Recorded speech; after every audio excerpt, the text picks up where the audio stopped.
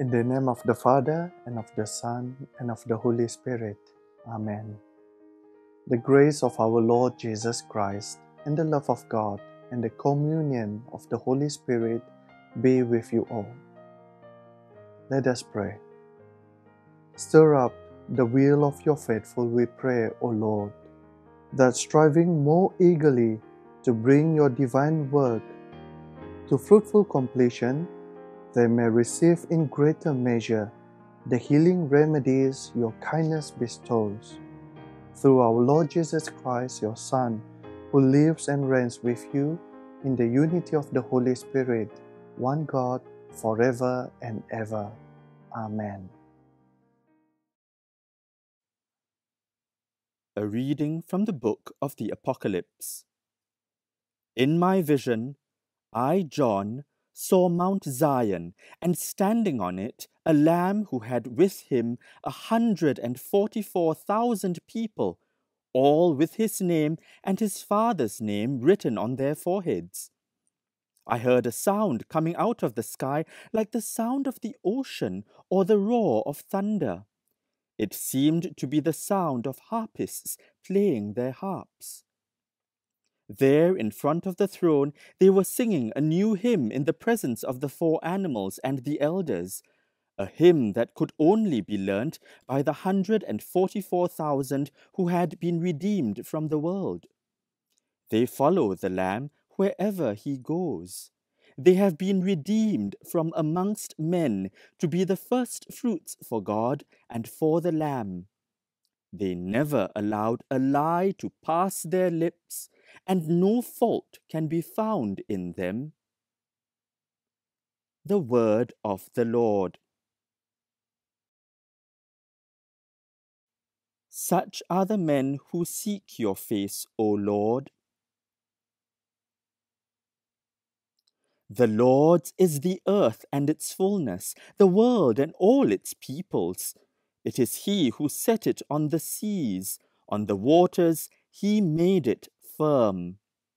Such are the men who seek your face, O Lord. Who shall climb the mountain of the Lord? Who shall stand in his holy place? The man with clean hands and pure heart, who desires not worthless things. Such are the men who seek your face, O Lord. He shall receive blessings from the Lord and reward from the God who saves him. Such are the men who seek him, seek the face of the God of Jacob. Such are the men who seek your face, O Lord. Alleluia, alleluia. Even if you have to die, says the Lord, keep faithful, and I will give you the crown of life. Alleluia. The Lord be with you. A reading from the Holy Gospel according to St. Luke. Glory to you, O Lord. As Jesus looked up, he saw rich people putting their offerings into the treasury. Then he happened to notice a poverty-stricken widow putting in 2 small coins, and he said, I tell you truly, this poor widow has put in more than any of them. For these have all contributed money they had over. But she, from the little she had, has put in all she had to live on. The Gospel of the Lord. Praise to you, Lord Jesus Christ. My dear friends, today's Gospel speaks about the spirit of love and give. What does the poor widow have to do with the vision in the book of Revelation? The vision speaks of those who follow the Lamb.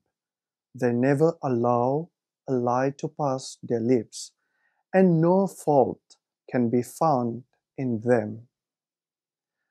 We associate a lamb with gentleness and meekness, simple, joyful innocence. As Christians, we also associate a lamb with Jesus, who was meek and humble of heart. He is the one who was unblemished by deceit and sacrificed everything for our sake. The widow offered her whole livelihood for the sake of love. And Jesus tells us today that it is not what we offer out of our excess, but what we offer out of our need that communicates love.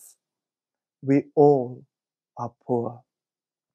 Yet, Jesus praised the poor widow who gave the smallest of coins in contrast with the rich who gave greater sums. How can someone in poverty give more than someone who is rich? Jesus' answer is very simple. Love is more precious than gold and wealth. If we love and give for our own sake, to be recognized, to be praised, to be in control, then our loving and giving is not free of deceit or unblemished. Only when we let go of our desire for attention, esteem, and power do we truly love and give of our whole livelihood, our very self.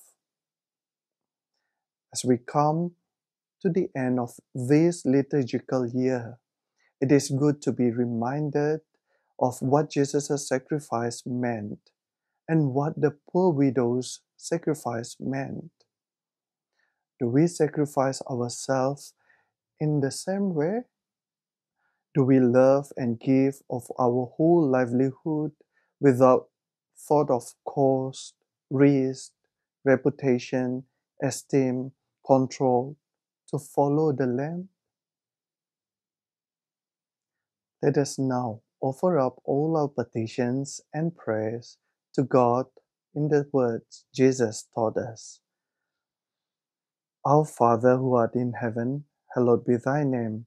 Thy kingdom come, thy will be done on earth as it is in heaven. Give us this day our daily bread, and forgive us our trespasses, as we forgive those who trespass against us.